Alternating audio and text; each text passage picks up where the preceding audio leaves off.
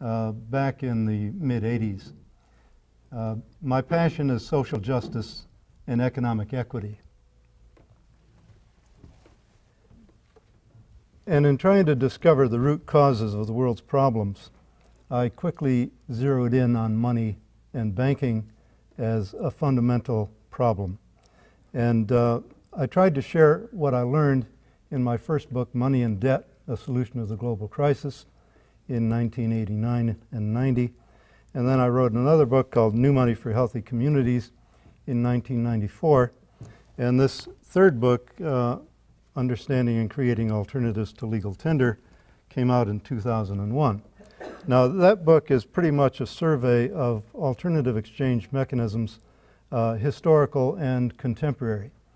The fourth book came out 2 years ago, The End of Money and the Future of Civilization. That's out on the book table.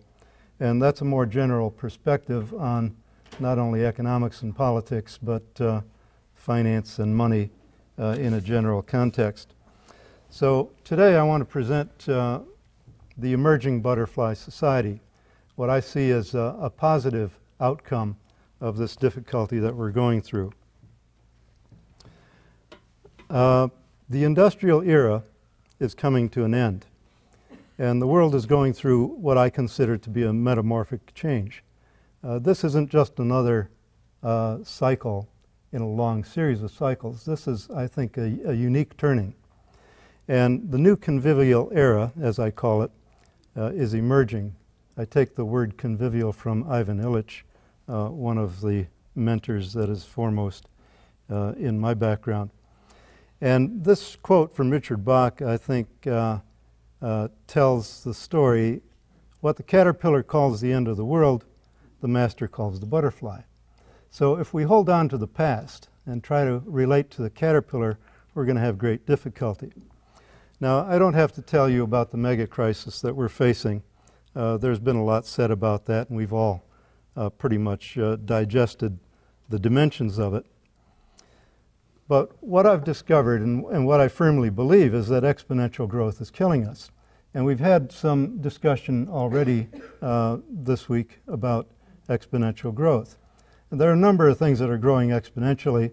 I focus on three: atmospheric carbon dioxide, human population, and debt.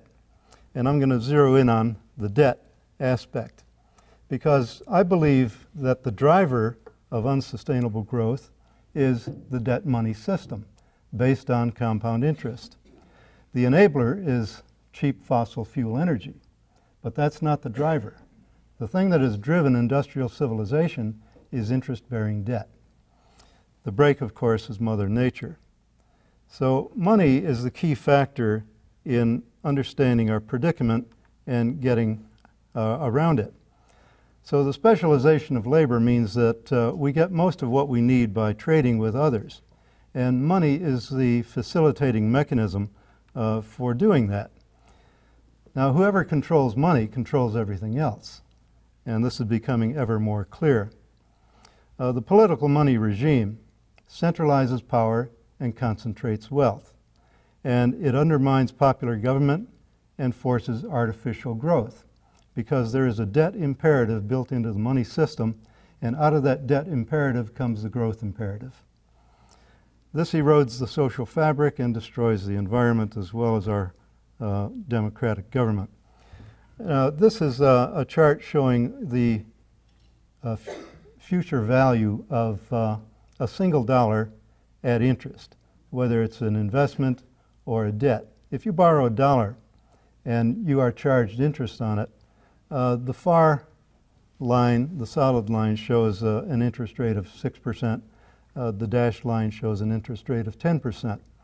Now you can see how at some point it reaches a break where it shoots astronomically upward. Here are the numbers that are behind those charts. Now the time period is long in terms of one human lifetime, but it's not a long time in terms of history or national governments. And you can see these are astounding numbers. If you go out 200 years, one single dollar of debt at 6%, if you were not to make any payments, would mount up to $115,000 in debt 200 years hence.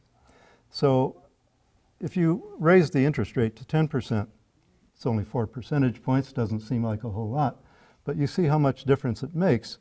189, almost $190 million, that's one single dollar growing over 200 years. Now this isn't just theoretical. Here's the empirical evidence. We're seeing debt for all sectors in the United States growing over time from 1965 until 2007. The latest figures make it look even worse. Well, back in 1965, we had a total debt for all sectors of the economy of about $1 trillion. That was, at the time, about 1.5 times GDP. If you look what happened over time and look at 2007, now we've got total debt for all sectors of about $51 trillion, or about 3.5 times GDP. Now a lot of people say, well, the debt has to grow because population is growing. Well, we're seeing that the debt has grown much faster than population and much faster than economic output. So we need to explain that. What's the reason for that? And the reason is this artificial growth dynamic that's caused by the interest-bearing debt money system. Now here is the U.S. government portion of that debt. And you can see what's happened to that.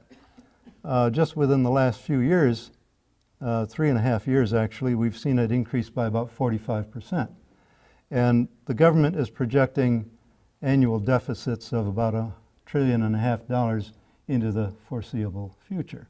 And those estimates are often understated. So in order to understand this, you have to understand how money is created. And Steve alluded to this. Here's my simplistic way of describing it. You go to a bank and you say, I want to buy a house, give me a mortgage. So the bank will assess your creditworthiness, and if they approve the mortgage, they will give you the loan. They make 2 entries on their books, your mortgage note, which you sign as an asset on their books, and they create an offsetting liability, which is a deposit to your account. So now you have the money to buy the house. So banks create the money in the form of deposits or account balances when they grant a loan. The problem is that as interest accrues, the supply of money available to repay the loan is inadequate. The only way you can service your loan is if you can go into the market and earn enough money to pay both the principal and the interest payments. But that money came into existence in the same way. So the people that borrowed money from the banks are not all able to repay what they owe. The system forces some to fail. So what we're seeing is a systematic failure of conventional money in banking. The political money system is shaking itself apart. We're seeing ever more extreme bubbles and bust cycles. And this latest cycle was based on the real estate bubble, with a tremendous expansion of debt into the private sector on the basis of real estate transactions. The banks relaxed their standards, and so they invited anyone and everyone to come in and borrow money to buy real estate. So the prices of real estate were bid up in the market because you now had more buyers, and every time the property turned over, that justified a higher mortgage loan on that property. But eventually, of course, some people are unable to pay, and the whole thing begins to unravel. At the same time, we're seeing government action to try to ameliorate the problem, and they're doing it by reducing people's incomes. First of all, we see reduced incomes because of the unemployment and underemployment resulting from the economic crash, and we're seeing increases in the cost of living, particularly in necessities. Every time I come back from abroad, I see the price of my grocery bill go up. At the same time, the savings are being destroyed by debasement of the currency as more and more government debt is monetized. So what needs to be done? I think we need to transcend the political debt money system. It cannot be reformed because the people that created it for their own purposes, and they're not going to change it. We need to transcend it, go around it. We need to rebuild local economies. We need to phase out our dependence upon fossil fuels. I think everybody here agrees on that. We also need to decouple livelihood and income from work. Now this is a point that has been made by a number of different people. Hubbard, who's famous for the Hubbard curve, also contends that we need to do this. Well, I'm only going to talk about the first two of these. We don't have time to get into the rest. But what I'm seeing is this metamorphic change in society. We're moving from superfluous accumulation, violent conflict, and wasteful consumption toward a sustainable economy where we relocalize and provide a dignified life for all. Now, I contrast the caterpillar behavior to the butterfly behavior. If you look at what happens in the caterpillar stage, the caterpillar just eats and grows. That's all it does. And it goes through a period of perhaps weeks or months, and eventually there's something in the caterpillar program that says stop. It reaches a maximum size, and then it goes into the shell, the cocoon, or the chrysalis, and it begins to break down. I think that's the phase that we're entering now. We're entering the breakdown phase of the economy, the caterpillar economy. And what's happening in that process is there are already in the caterpillar body what are called imaginal cells or imaginal buds that are the emergent butterfly. So these imaginal cells become active. They feed off the nutrient soup of the decaying caterpillar body. They begin to join up and form the new butterfly body. Now, the behavior of the butterfly is quite different. The behavior is co-creative. It flies around, pollinates plants in the process of gathering nectar. It's not destructive like the caterpillar. So I'm looking forward to the emergence of the butterfly society. So we're moving out of this continuous growth phase where we measure progress by quantitative measures, where capital accumulation is the be-all and end-all of capitalism, where resource consumption is increasing at ever greater rates, where labor productivity is the main emphasis of business because labor is an expense, and we have growing disparities of wealth and power. That's our consumer society. Out of this, we're coming to the butterfly society, where we're going to have a steady state of output. We're going to emphasize qualitative measures of value and well-being.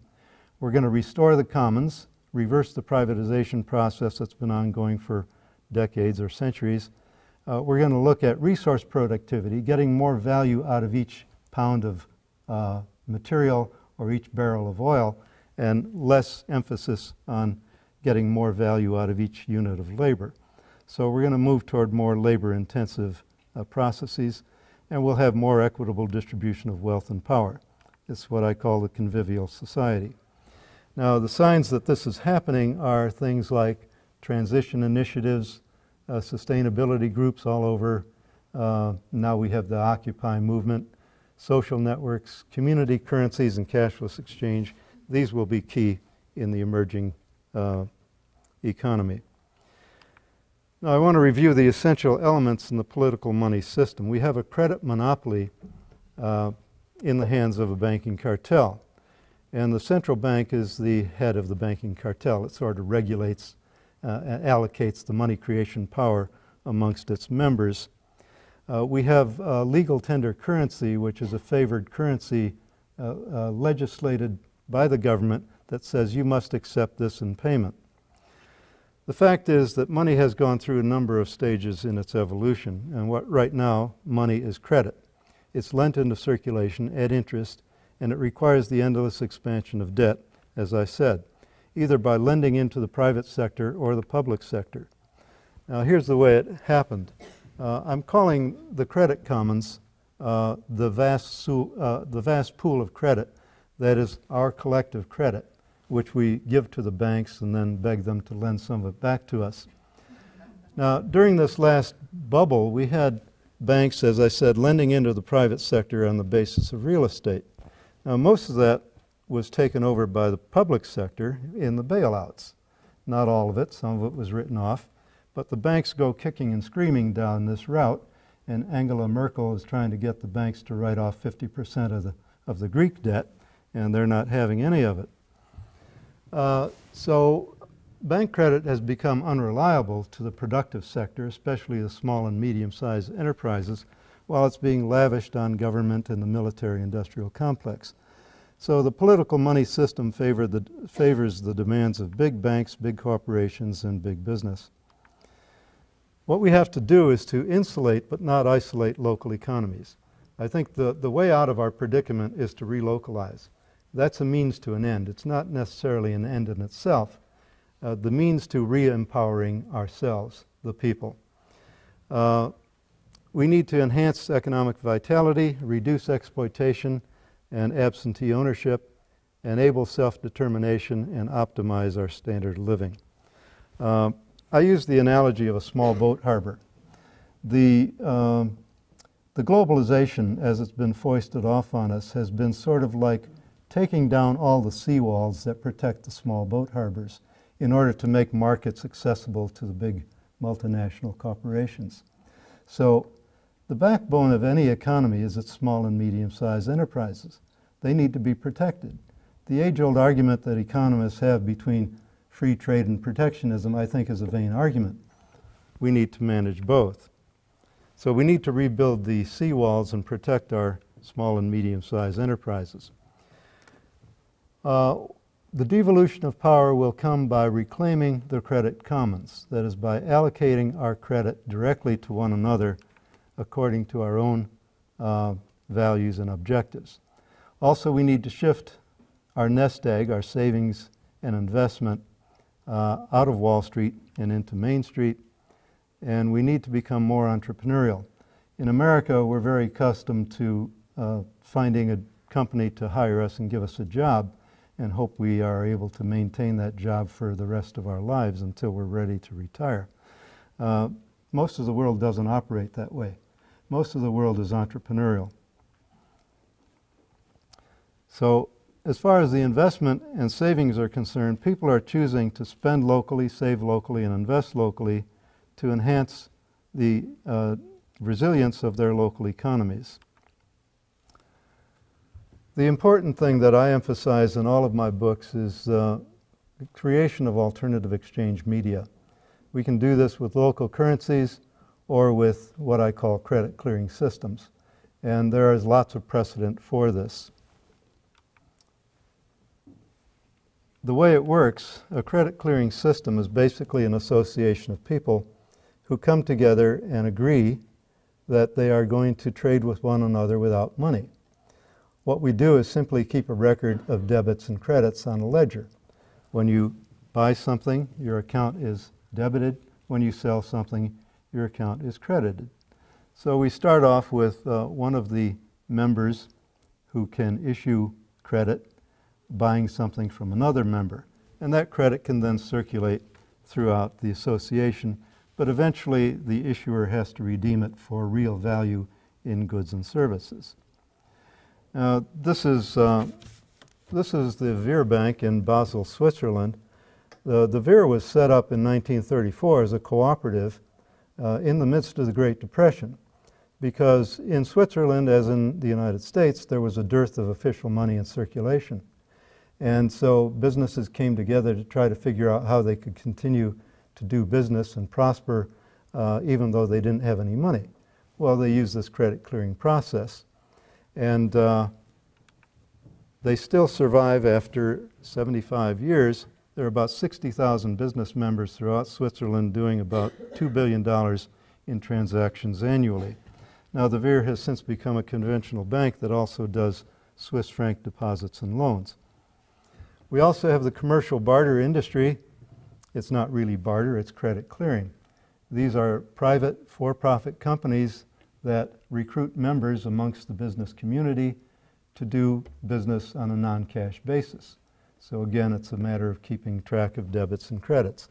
There are hundreds of these trade exchanges around the world. These are just a few of them. And there are hundreds of thousands of businesses that are members of one or another of these trade exchanges.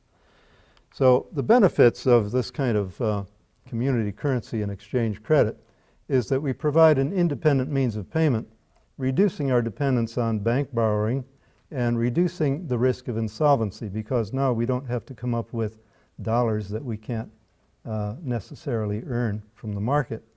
The credit that we create is more easily earned back. Also, we can externalize some of this credit to the general community. The association can issue vouchers, which can then enable its members to buy from non-members in the community. So we create a supplemental exchange medium that acts as a counter-cyclical factor in the dollar economy. It enables local businesses to better compete with large corporate chains, and it enables more complete use of available labor and resources.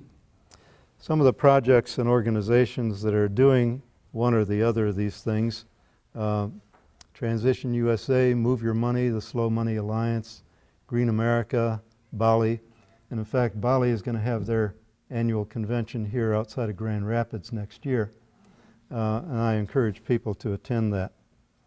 And we have banks now forming that are trying to balance profitability with ecology, environment, and employment.